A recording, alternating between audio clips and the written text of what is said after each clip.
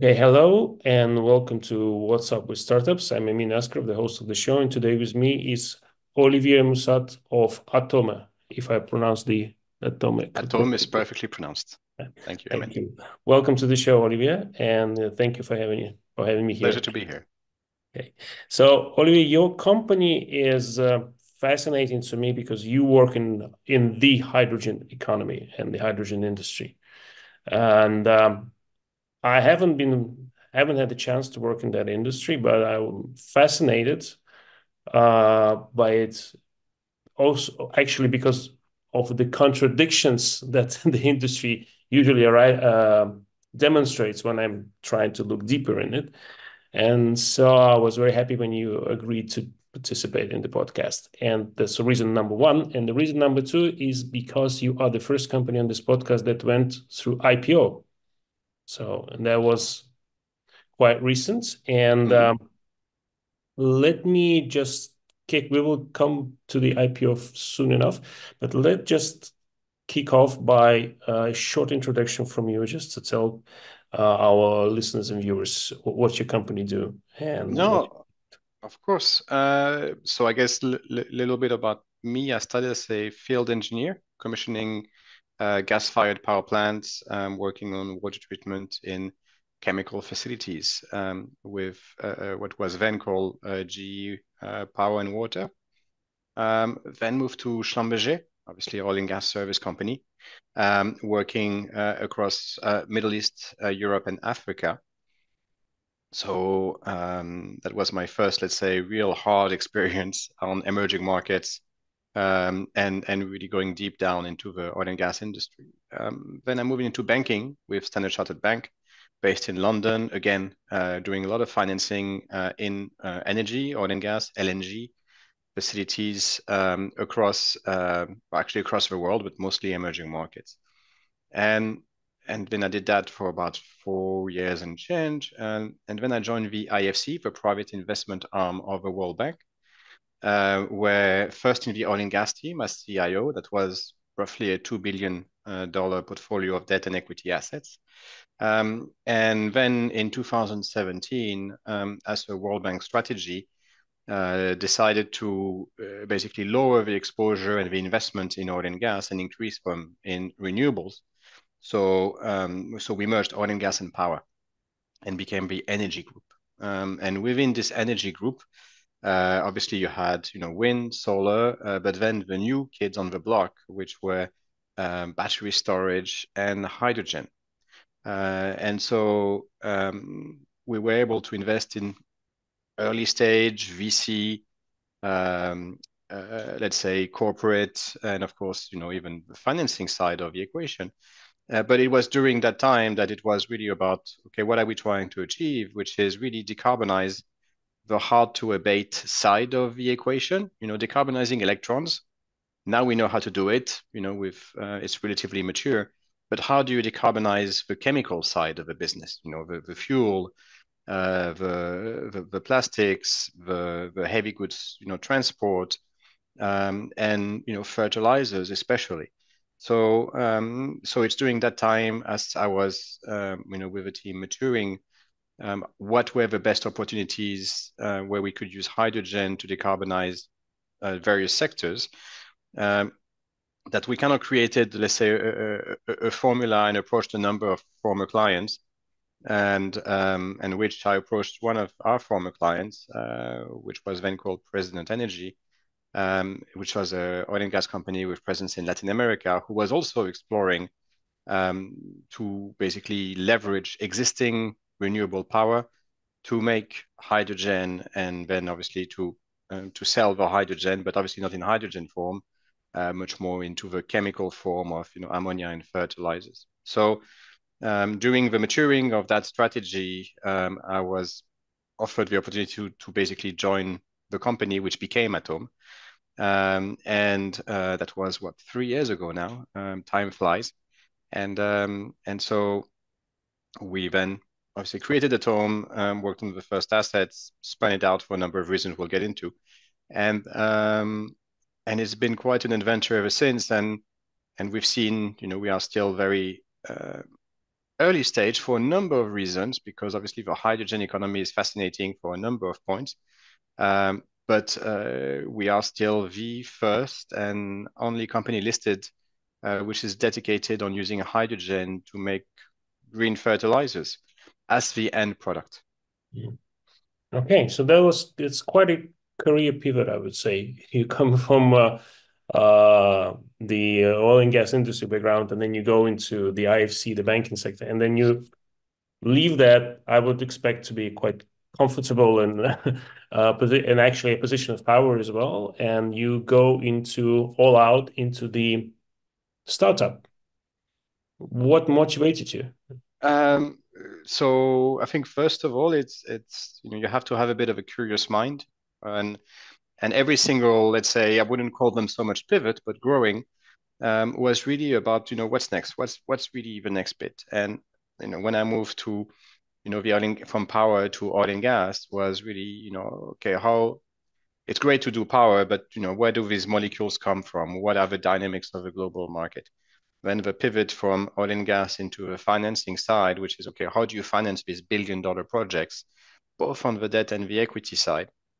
And the IFC is an incredible place to work. I mean, I've left now for a while, but I still love it for a number of reasons, mostly the people. It's one of these places which really opens your mind and allows you to try a number of things. But what I realized there is you can have impact working with very, very large projects, but the most impact you can have is if you create a market. And today, using hydrogen to make fertilizer or green hydrogen to make green fertilizer doesn't exist.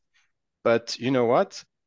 Fertilizers represent more carbon than shipping and aviation combined, and nobody's taking care of it, right? So there was an interesting challenge that none of the big boys were taking care of. And then another point was it was during us talking about the hydrogen strategy with a number of very large players, some of the biggest utilities in the world, and you realize that it's very difficult for large institutions to move things, to create new things. And at that point, I thought that I could have more impact in helping accelerate some of the hydrogen transition, but especially using the fertilizer sector as something, an existing sector which needs to be decarbonized, which is also extremely key because you and I can choose to take a flight to go on a holiday or just to do a Zoom instead of meeting in person.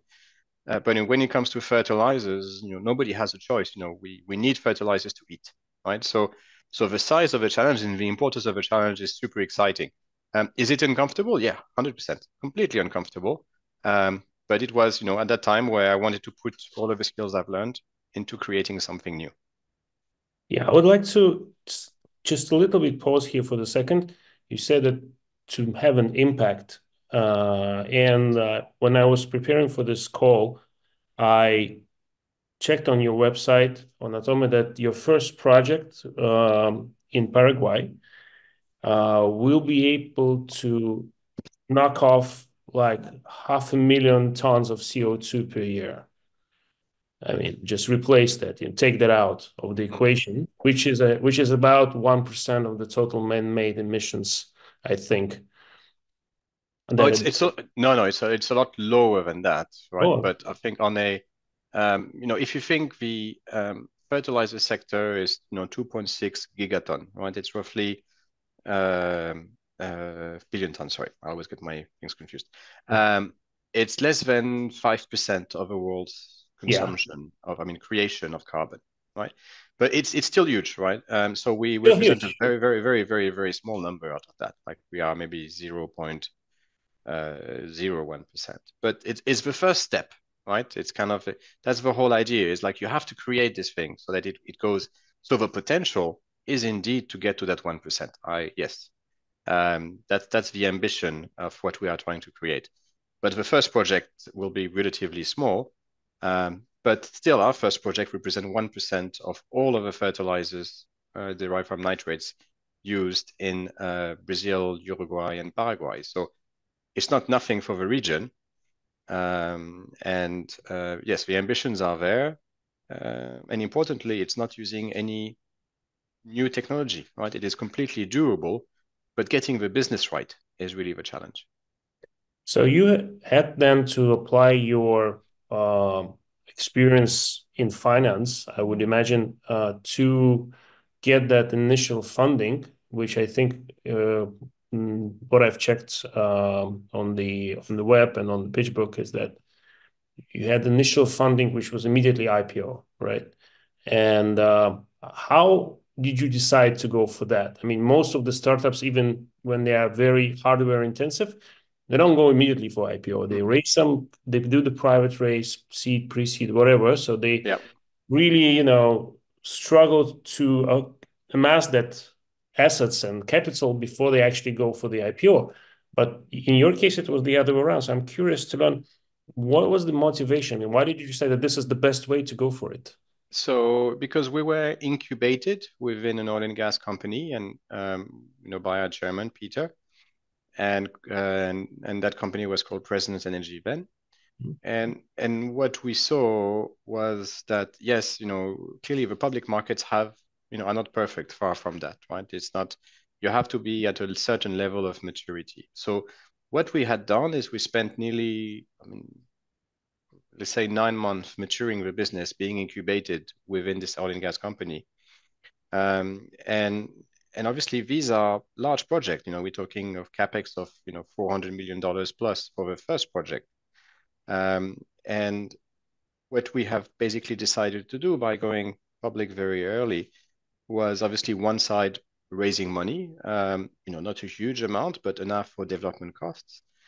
But what we saw, especially as you are working in emerging markets, in relatively new sectors, it helps accelerate your credibility, vis-a-vis the utilities that we are discussing with. We have obviously long-term power purchase agreement, long-term offtake agreements, product suppliers, you name it.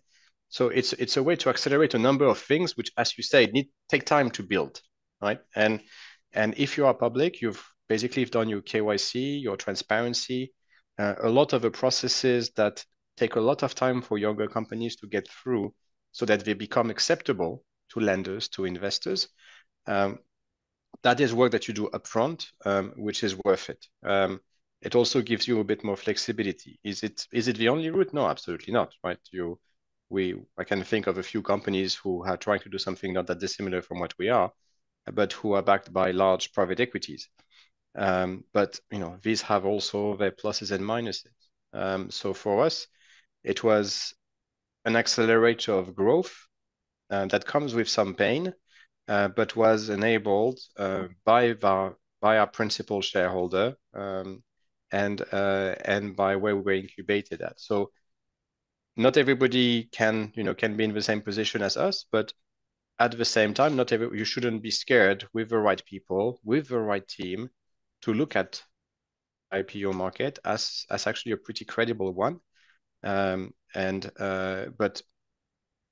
things comes and go, right? So a few years ago, public markets had, you could raise $100 million on a piece of paper. Today, public markets in London are very weak, but the private markets are very strong. So it's all about trying to figure out for your company the stages where you are in, and very importantly, the team that you have.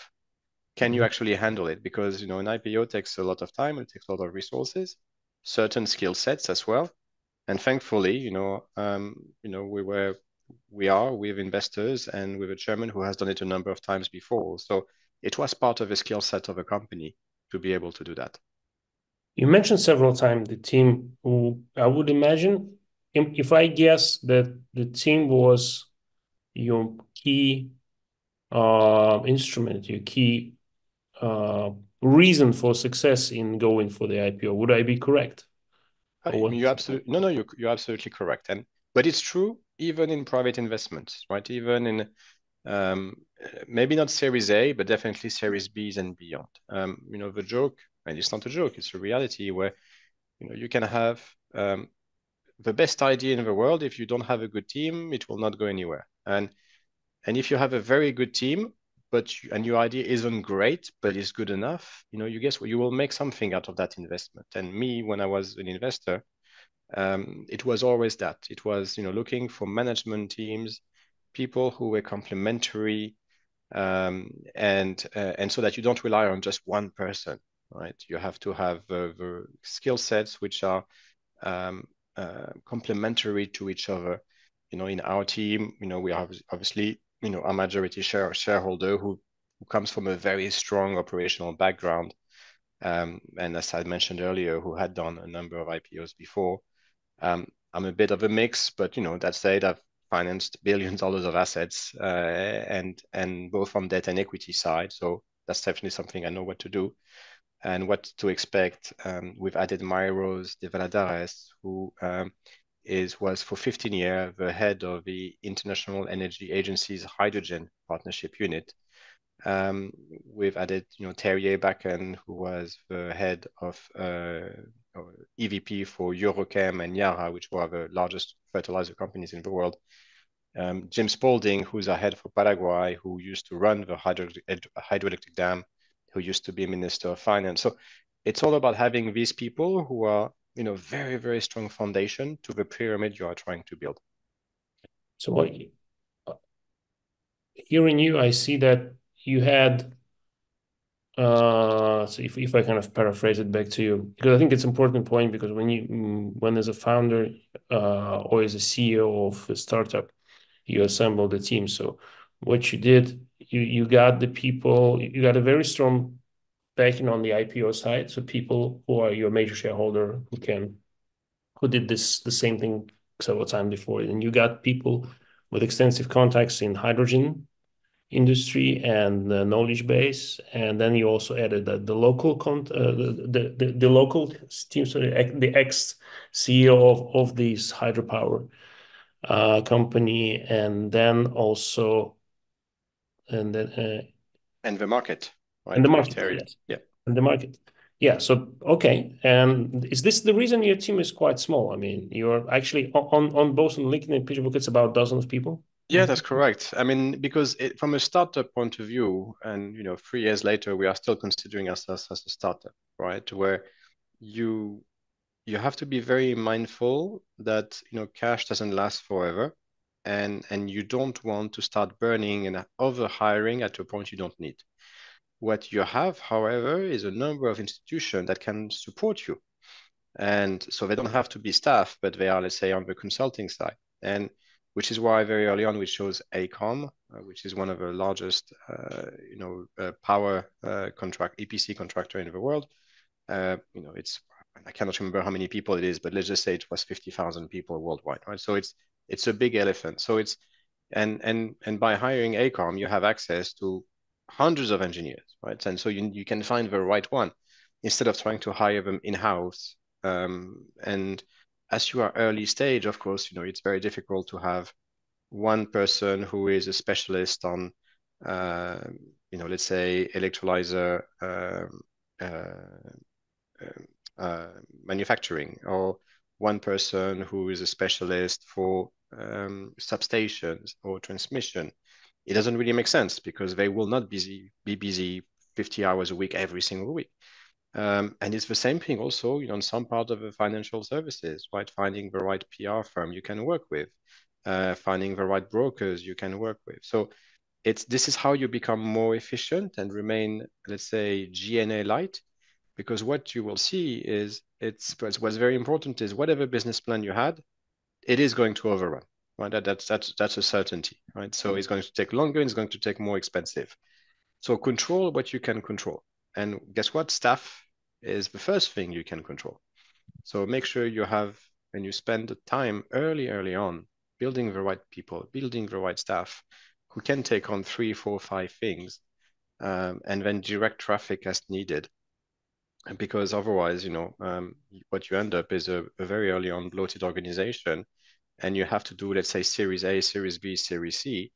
But guess what? If Series C is just because you have a massive cost overrun and you are late, your valuation is going to have a real hard problem, right? So all of the good work you would have done on A and B would have been completely diluted by C.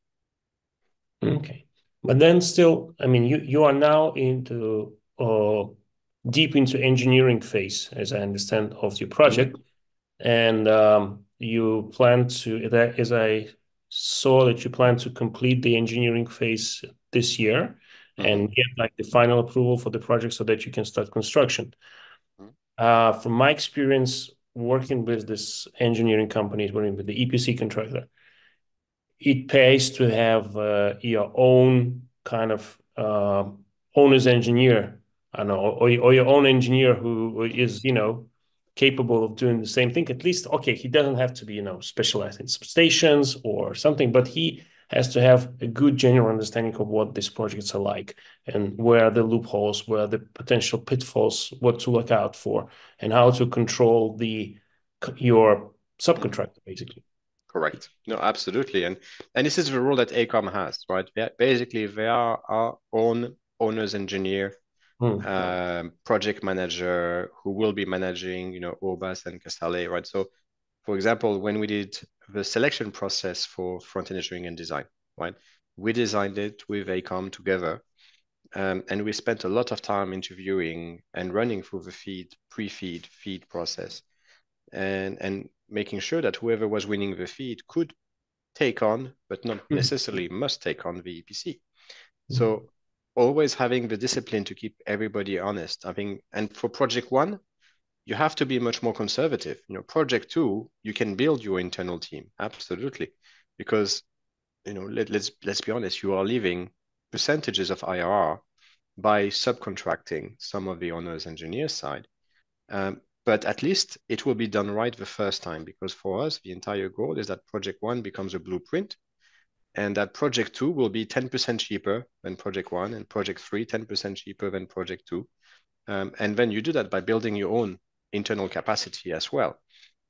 So it's indeed, it's always this push and pull and finding the right people who are also aligned with you, right? If I just have an owner's engineer who takes his salary or his fee, and then goodbye, it's not very good alignment of incentives, right? So you guys, your engineers have to be incentivized to success as well. And you notice, and as you know very well, whilst the entrepreneurs, and even the equity guys have a strong risk based view of the world, and they take assumptions. It's not in the engineer's DNA. Engineers like to know where they are going, and they don't really care about 100% bonus, right? They really want to make sure that, can I deliver this? This is my target. If I delivered on my target, did I get this? And that's it. So creating and aligning incentives, especially for young companies, is very, very important. I would imagine that would be your job as a CEO. I, my job goes from this to talking to the market to taking out the trash, right? So Okay. How do you ensure this alignment of incentive in your case? What do you look for? Because, okay, the small team you have is one thing. You have to ensure alignment of incentive there. mhm, And I would imagine that's no easy task because you have like a very heavy hitters on your mhm, team. And it's a bit like, sorry for comparison. When the Oppenheimer was charged with his with the nuclear project, so he had this team, a lot of very bright scientists, the best that US could offer, but they would all be, very self-confident, and they would be sure that they know everything. But they had to work with the same people, and mhm. often they would disagree. So the Oppenheimer, he had the management case before him, how to get these people work together. So from this small team of the heavy hitters to the, say, your subcontractors who Mhm, are supposed to work in your interest, like your consultants or your mhm. owner's engineer, how do you ensure this alignment of incentives?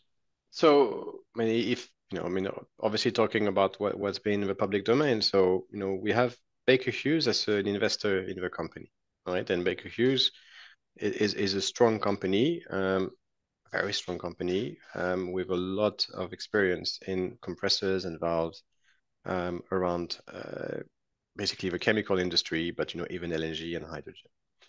And the reason they became an investor is they were really interested to go, and us having one of the first projects, really bankable projects out there, was they wanted to basically say, hey, how do I make sure that when you guys come for FID, when you comes for order, that I can be first in line, right? And so we say that, well, you can, but then you have to show some goodwill, put some money on the table, not a lot, but just enough for us to know. And then, obviously looking at a a treatment which makes sure that, yes, you will have absolutely priority, but not blank check priority, right? We have to make sure you can deliver on time, on spec, on cost, right? Because otherwise you become hostage to someone. So, so this takes a lot of time contractually. Yes, right, it does. But also you have, let's say, other clients where you just have to find uh, what is it that their skill set is and where do we fit? Because we are unique in some cases where we don't believe in gigawatt projects for hydrogen. It's way too early. The same thing that if you look at the fertilizer side, if you go, it's a sector which is now an average oil and gas or gas-based fertilizer factory makes about 1 million tons a year. Mhm. And that's really like, base. And KBR and Fluor are fantastic at that stuff.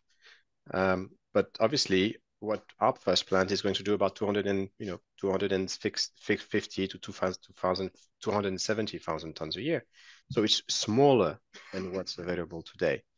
And this is why, in the end, we have chosen Casale because there's not that many engineering firms who are very good at doing things on the smaller end, right? So they are a good fit for us, but also, we are a good fit for them, right? Because it's a Mhm. business they want to grow. So they also align because if they can do one project successful with us and it's a first in kind, then, they can also basically go out to the market and say, hey, I've done this thing for these guys, can I do it for you in India, the US, in Holland, you name it, right? So that's how you keep them aligned and everybody's aligned for success. The motivation is not always about money, right? It's also about the alignment of interest and the future of the business. Okay, great. Thanks. So you really got the team, not only, I mean, the team which is your core team, but also the team of your support companies that are around this project who also, for them, it's also a challenge and they want to address that, to be the first. Absolutely. I mean, you have to keep people interested at the end of the day, right? So, because if you're just doing another, I don't know, let's say gas pipeline, what's the motivation? You're going to look at people and you say, well, who do I have, available today in, let's say Azerbaijan? Mhm. Okay, well, we've been doing it for 20 years. We know that the price for 1 kilometer of pipeline is Azerbaijan is X. Okay, I will bid, X minus 1%, so I know that I will win the project, and that's it, right? So it's one way to look at things, but when you are a young company, this is not the type of partners you need. Okay, great. Um, Speaking about hydrogen in general, I mean, when I look at the hydrogen projects, and I've done some research recently for a client of mine on hydrogen scene, I see that the projects in hydrogen usually suffer, they have there's lack of offtakes, there's high prices for hydrogen, and at the same time, abnormally high investor confidence. What was your approach to working with this in your project? So I think this is why it's useful to have people who come from the sector, like Maya Rose and some of us in the energy sector, right? It's um, hydrogen comes back every 10 to 15 years as the next big thing, and it Hmm. never materialized, right? And you have fundamental reasons for it. One of the last fundamental reason was obviously the price of power, because it's extremely hungry. Green hydrogen is very hungry for power. To simplify it, right? And it's an oversimplification, but you'll get a sense. To make hydrogen today, you take methane. So you take CH4 and you break the C and the H4, right? So you've broken, your gas, and you have 4 units of hydrogen. Um, the way to do it with power, for green hydrogen, is use renewable power to break the H2O molecule, and that is a much harder bond to break. So it takes a lot more energy. So on like for like, it takes a lot more energy and is much more expensive to make green hydrogen than gray hydrogen from the methane. So if you are an engineer, you say, this is a stupid idea. Why should I use a method which is less, let's say, less efficient than what is already existing? And from a chemistry point of view, I'm not disagreeing, right? The problem is if I break CH4, I've got a big C, which is now going somewhere. If I Mhm. take H2O, I have an O, which is going somewhere, and the O has zero climate impact. The other side is if the renewable power is cheap enough, I don't care about efficiency, right? Because it's just a question of price at the end of the day. The problem that you have is that a lot of promises were made assuming a very low cost of power, which is very hard to make, right? A very low cost of renewable power at the end of the day needs a lot of investments, except in some of the right places. And our strategy very early on was we don't want to work with subsidies. We want to avoid subsidies as much as possible. We know that cheap power is hard. And if you look at all of the projections on hydrogen from IRENA, IRENA, Yep. which is the EIA equivalent for the renewable sector, if you looked at the small print, they said assuming $20 per megawatt hour, which is very, very, very difficult to get. Then you look at the technical side of things. You know, we've had electrolyzers for 100 years now, and which is alkaline electrolyzers. And you have new tech, which has been pushed forward, called PEM, called SOEC, but this is less than 10-year-old tech.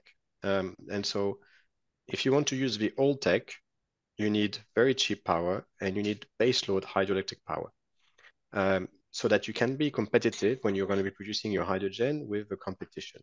So number one, make sure your price of hydrogen will remain low. Number two, it will have very low risk attached to it, very low tech risk. Because up until 2 years ago, the biggest one facility, green hydrogen facility in operation was 20 megawatt. And people are talking gigawatt, right? So the step from 20 to a gig is massive, right? So supply side. Now there's the demand side, which for us, just like everybody talks about hydrogen, well, how much demand is there for hydrogen really, right? Not that much, right? It's an industrial gas. That's what it is. Yeah. So, yes, we look at it for, in refinery, it's important. In mobility, it's tiny, tiny, tiny, and it's expensive to put together.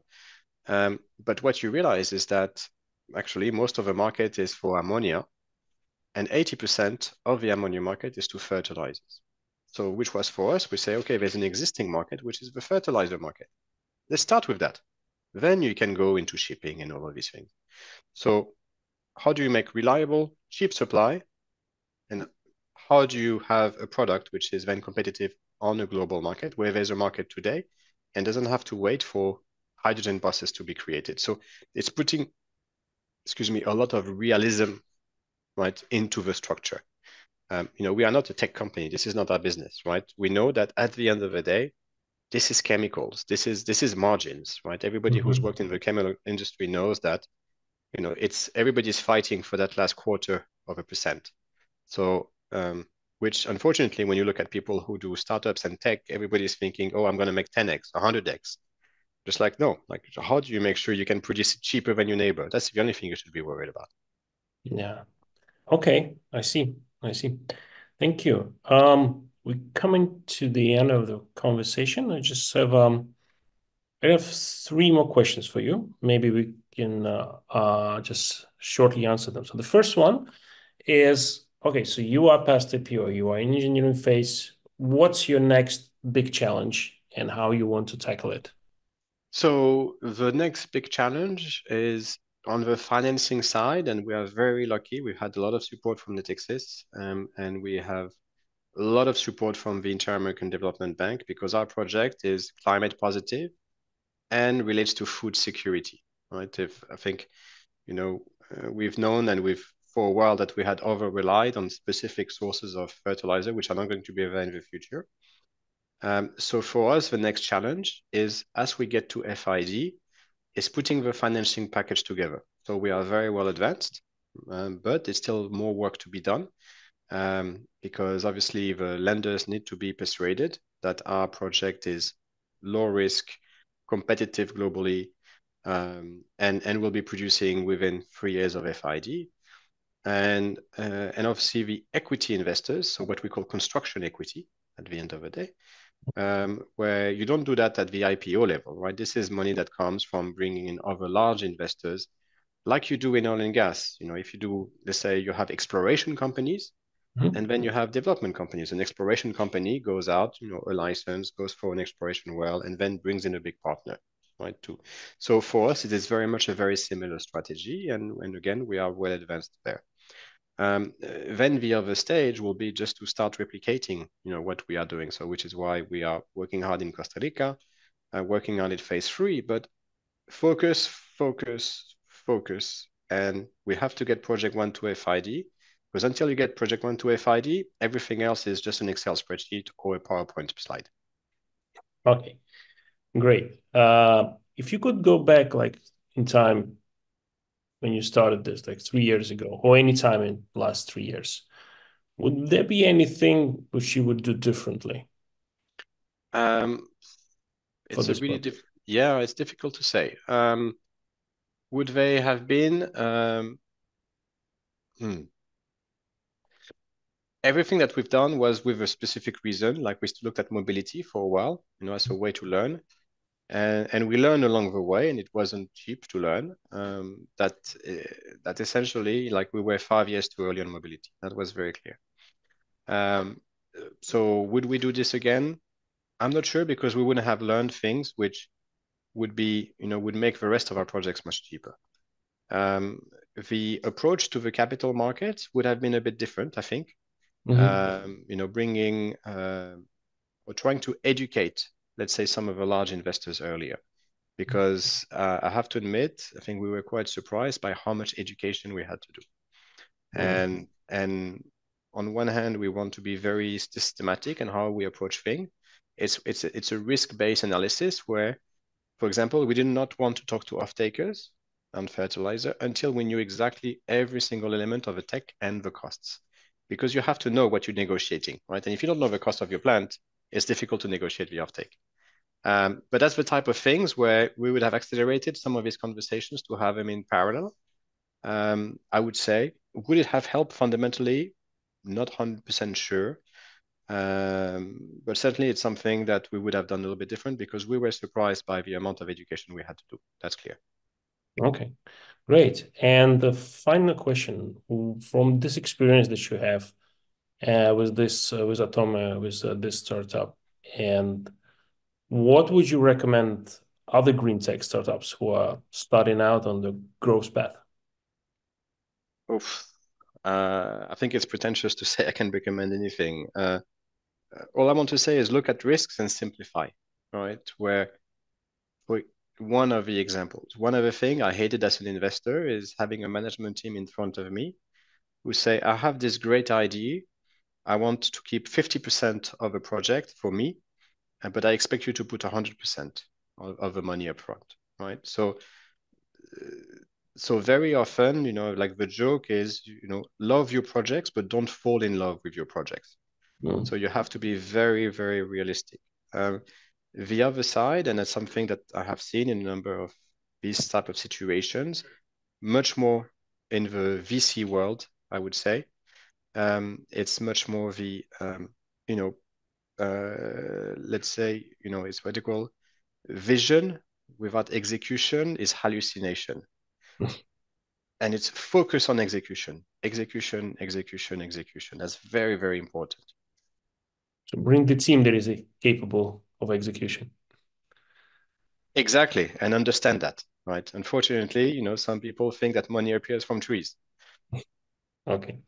Well, thank you very much, Olivier. This is a really insightful conversation. It's the first time I hear like I myself did two big startups, which also required a lot of investment, but lately I was focusing more on the smaller companies, and it's very inspiring to see that you can actually do a big one, which could put a serious reach a serious milestone, I would say, in climate in the climate sector. Well, thank you, Emin. I mean, as you know, it's not easy, so it's nice to have support of people like you, and we have champions, and we need champions to continue pushing our story, because as I say, the more people know about us, the more likely we'll be to be successful. Thank you very much, Olivier, for this conversation, and it was great to have you here. And hope to speak to you soon. And good luck to ATOME. Thank you, Emin. Thank you. Have a nice day.